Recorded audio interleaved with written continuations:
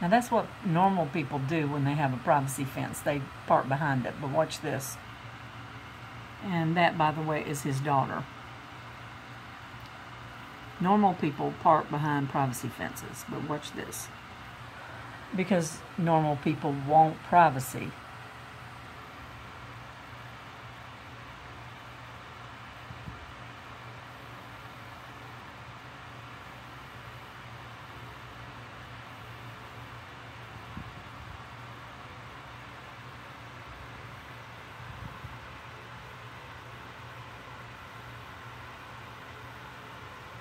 She comes and goes several times today.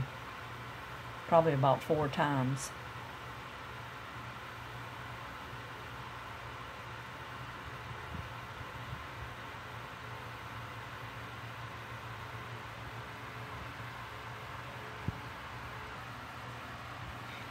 See, because he's accused me of harassing him, and he is the one that initiates contact with me every time, and sometimes her helping him. I don't speak to them.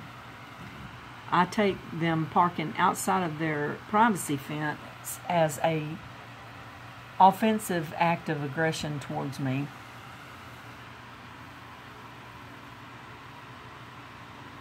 See, he's staring down at my car, nosy. Just doesn't even make sense. There's nothing in front of that, because I checked my other camera. There's nothing in front of them that would prevent her from parking behind the privacy fence. I take this as a overt offensive act of aggression towards me, because he's being nosy and looking down at my yard and looking at my car, which he's always done. He's made pictures looking inside my car.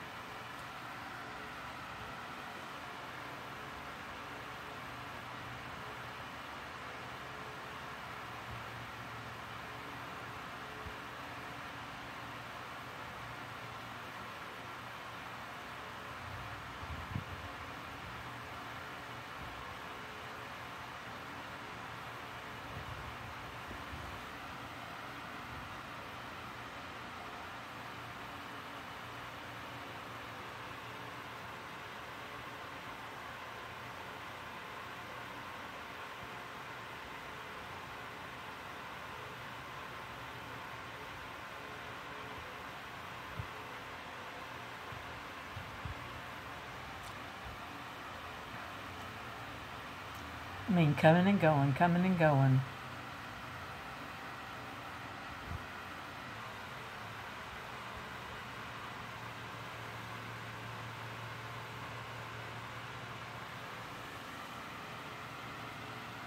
He's probably telling her to do this because this is how he does. He likes to try to intimidate and annoy in any way that he can.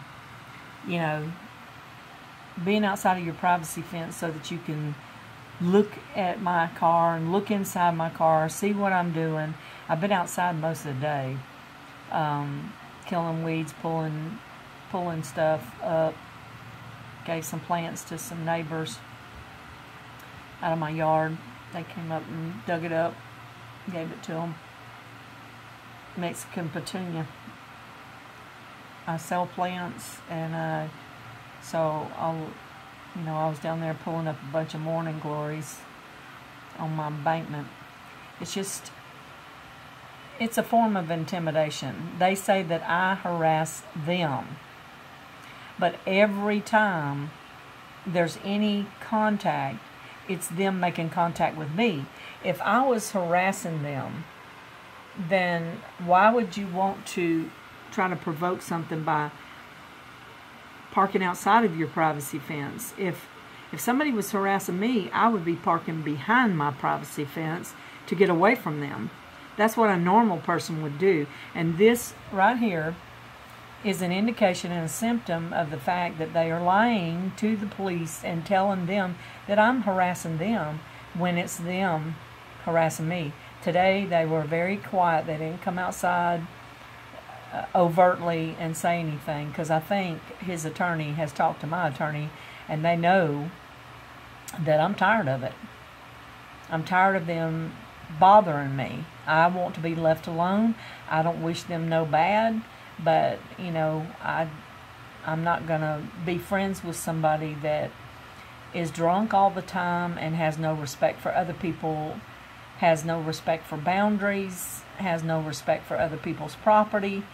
We don't have anything in common to talk about, so we don't talk. I don't want anything more to do with them. The fact is, in fact, they harass me. They initiate unwanted and uninvited contact, just like right here. You know, they want to intimidate me and alarm me like I'm watching you, you know, instead of leaving me alone to get along and have peace. See, they don't want peace. They want to have a fight going on all the time. These two, especially Gilman, is an instigator of any kind and every kind of problem.